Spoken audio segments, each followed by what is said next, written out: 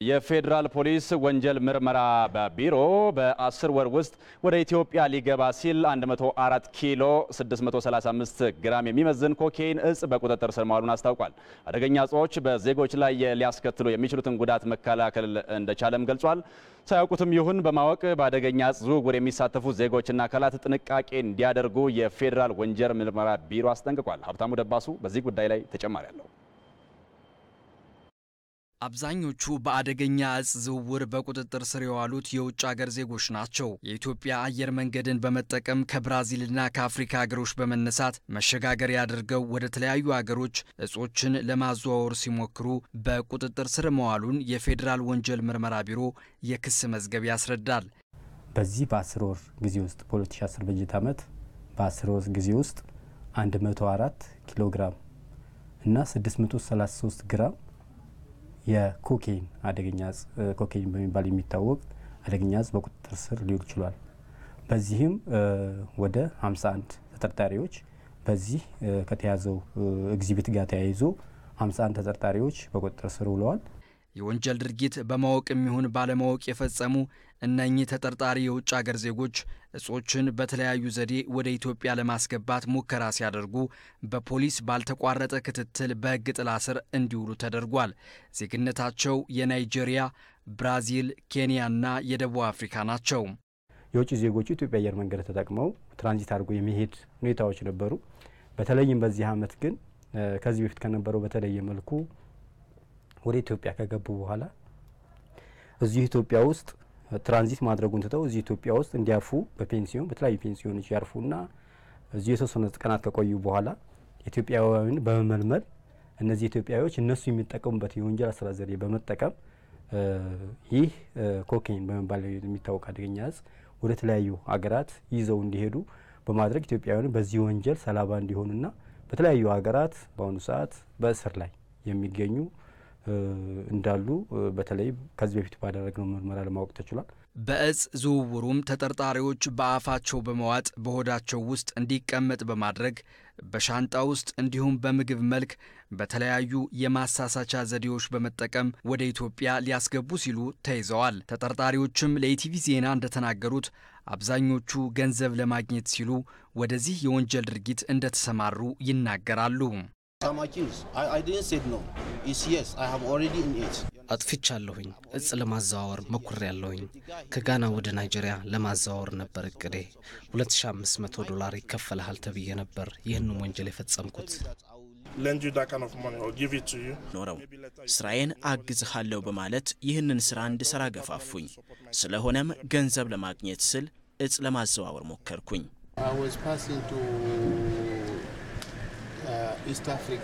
ታንዛኒያዊ ነኝ። በኮኬይን እጽ ዝውውር ጉዳይ ነው በቁጥጥር ስር የዋልኩት። ከምስራቅ አፍሪካ በኢትዮጵያ አየር መንገድ ለማለፍ ስል ነው የተያዝኩት።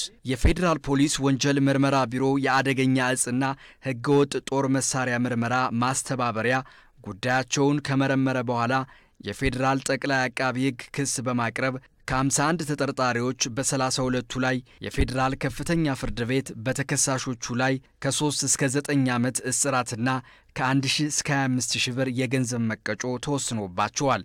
አደገኛ ዝውውር ዓለም አቀፍ ወንጀል በመሆኑ ከቅርብ ጊዜ ወዲህ ወደ ሀገሪቱ በማስገባት ኢትዮጵያውያንን በመጠቀም ወደ ተለያዩ ሀገሮች እንዲያዘዋውሩ በማድረግ ላይ ናቸው። በመሆኑም ፌደራል ፖሊስ ዜጎች በእንደዚህ አይነት የወንጀል እንቅስቃሴ እንዳይሳተፉ ጥንቃቄ እንዲያደርጉ አሳስቧል። በዚህም ምክንያት 4 ኢትዮጵያውያን ኮኬይን ወደ ታይላንድ ይዘው ሂደው በመያዛቸው በታይላንድ የ32 ዓመት እስራት ቅጣት ተወስኖባቸዋል። ኢቲቪም ከዚህ በፊት አንድ ናይጄሪያዊ 81 ግራም ኮኬይን እጽ በሆዱ ተሸክሞ ሲንቀሳቀስ በገጠመው ህመም በምኒልክ ሆስፒታል ሲታከም የነበረውን ሂደት መዘገቡ አይዘነጋም። ከዚሁ ጉዳይ ጋር በተገናኘ ተጨማሪ መረጃ ሊሰጠን ሪፖርተራችን ሀብታሙ ደባሱ እዚህ ስቱዲዮ ተገኝቷል። ከሱ ጋር ቆይታ አደርጋለሁ። እንደምን ዋልክ ሀብታሙ? እንደምን ዋልክ ጌታቸው? ይመስገናለን። እንግዲህ በዚህ ጉዳይ ላይ አንተም ካሁን በፊት የተለያዩ መረጃዎችን እያቀረብክልን ነበረ። ስለዚህ ጉዳዩ ከሚመለከተው ሰው ጋር መሆኔ ጥሩ ነው። አደንዛዥ እጽ ዝውውሩ በኢትዮጵያ ምን ደረጃ ላይ ያለው? በመጀመሪያ ደረጃ አመሰግናለሁ ጌታቸው። እንግዲህ የዓለም አቀፍ የአደንዛዥ ዝውውር ዓለም አቀፍ ጉዳይ ነው።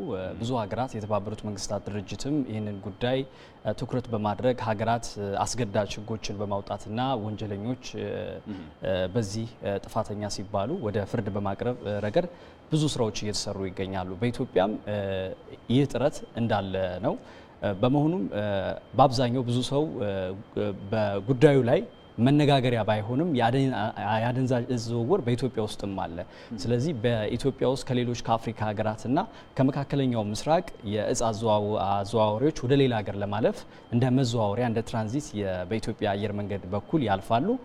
ቀደም ሲልም የተከታተልነው ዜና የፌዴራል ፖሊስ ክትትል በማድረግ እነኚህ ወንጀለኞች ወይም ወደ ኢትዮጵያ ይዘው ለማስገባት የፈለጉት ኮኬይን እና ሌሎችንም እጾች በቁጥጥር ስር ውሏል። ስለዚህ ጥንቃቄ ማድረግ ይገባል። በተለይ እነኚህ የውጭ ሀገር ዜጎች ከመጡበት ሀገር ወደ ሆቴል ለማረፍ ቀጥታ እንግዲህ ሪዘርቬሽን ወይም ቡክ ተደርጎላቸው ነው የሚመጡት። ሆኖም ግን በተዘጋጁላቸው ሌሎች ቤቶች በመጠቀም እነኚህን ወንጀሎች በስፋት እየተጠቀሙ እንደሚገኙ ነው ከፖሊስም ማረጋገጥ የቻልነው።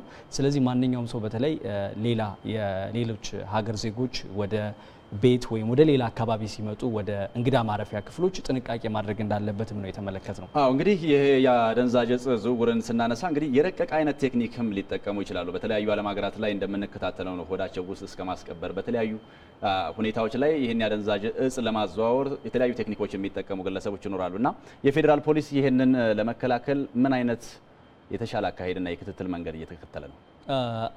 ክትትሉ እንግዲህ ያው ኤርፖርት ላይ በአብዛኞቻችን የምናውቀው ፓሲንግ ላይ ነው ክትትሉ የሚደረገው። ከዚህም በተጨማሪ ግን ሳይንሳዊ በሆነ መንገድ የአደንዛዥ እጾች ክትትል ማድረግ ያስፈልጋል። በመሆኑም በአብዛኛው ኢትዮጵያውያን በተለይ መልእክት ለማድረስ ያው ትብብሩና ፈቃደኝነቱ ስላለ ከአንድ ሀገር ወደ ሌላ ሀገር ሰዎች መልእክት አድርሱልኝ ብለው ፖስታ እንዲሁም ሻንጣ የተለያዩ ነገሮች በመቀበል ባለማወቅም ይሆናል ይህን ነገር ወንጀል ተጋላጭነታቸው የሰፋ ነው። ቀደም ሲልም በዜናው ላይ ወደ ታይላንድ 4 ኢትዮጵያውያን ከአንድ ናይጄሪያዊ አማካኝነት መልእክት እንዲያደርሱ ተልከው በታይላንድ ፍርድ ላይ ቀርበው ከ32 ዓመት የሚደርስ ጽኑ እስራት ተፈርዶባቸዋል። ይሄ የሚያሳዝን ነገር ነው። ስለዚህ ሁላችንም በተለያየ አጋጣሚ ኢትዮጵያውያን ወደ ውጭ ሀገር ጉዞ በምናደርግበት ወቅት በመተባበር ምክንያት ለሌሎች መልእክት ለማድረስ በፖስታ ምንነቱን የማናውቀው እቃ እጽ ሊሆን ስለሚችል ጥንቃቄ ማድረግ ይገባናል። እንግዲህ ያው እንደሚታወቀው አለማወቅ ከወንጀለኝነት አያድንም። ይሄንን በትኩረት ሊገነዘቡት ይገባል። ዜጎችም ሱስን ስናነሳ አካላዊና ስነልቦናዊ የሆነ ቀውስም በዜጎቻችን ላይ የሚያስከትል ነው። አንተም በዚህ ጉዳይ ላይ ተከታታይ መረጃዎችን እየደረስከን ነበረ። በሱሰኝነት ላይ በተለይ በኢትዮጵያ ያለው ሁኔታ ምን ይመስላል? ጠቅለል አድርገና ሊወሰዱ የሚገባቸውን የግንዛቤ ሁኔታዎችን እስኪ ንገረን። ከከተሞችና ከእድገት መስፋፋት ጋር በተገናኘ እንዲሁም ዓለም አቀፋዊ ክስተት ነው። የግሎባላይዜሽን ወይም ሉዓላዊነት የሚለው አንዱ መገለጫ ነው። ሆኖም ግን አብዛኛው ትልልቅ ከተሞች በኢትዮጵያ ውስጥ አዲስ አበባና ሌሎች ከተሞች ሱሰኝነት እየበዛ ነው። የአደንዛዥ እጽ ዝውውርም በዚያው መጠን። ስለዚህ ጥንቃቄ ማድረግ ያስፈልጋል። አሁን አጋር አካላት የሚባሉት ባለድርሻ አካላት የሰራተኛና ማህበራዊ ጉዳይ ሚኒስቴር፣ ጤና ጥበቃ ሚኒስቴር እንዲሁም ሌሎችም የሚመለከታቸው አካላት በቅንጅት ሱሰኝነትንና አደንዛዥ እጽን በመከላከል ረገድ መስራት አለባቸው። አሁን ቸለልተኝነት ነው የምንመለከተው። ቀደም ሲልም በዜናም በሌላም ዜና እንደተመለከት ነው ጋዜጠኞች መረጃን በቀላሉ እንኳን ማግኘት እየቻልን እነኚህ ተቋማት ኃላፊነትና ተግባር ተሰጧቸው ሱሰኝነትና አደንዛዥ እጽን መከላከል ካልቻሉ በዜጎች በሀገር ላይ የሚያስከትለው ጉዳት ከፍተኛ በመሆኑ ሁሉም ዜጋ፣ ተቋማት፣ ልዩ ልዩ የመንግስት አደረጃጀቶች በዚህ ጉዳይ ላይ ትኩረት በማድረግ አደንዛዥ እጽንና እንዲሁም ሱሰኝነትን ለመከላከል መስራት እንደሚገባቸው ነው መመልከት የቻልነው። አመሰግናለሁ።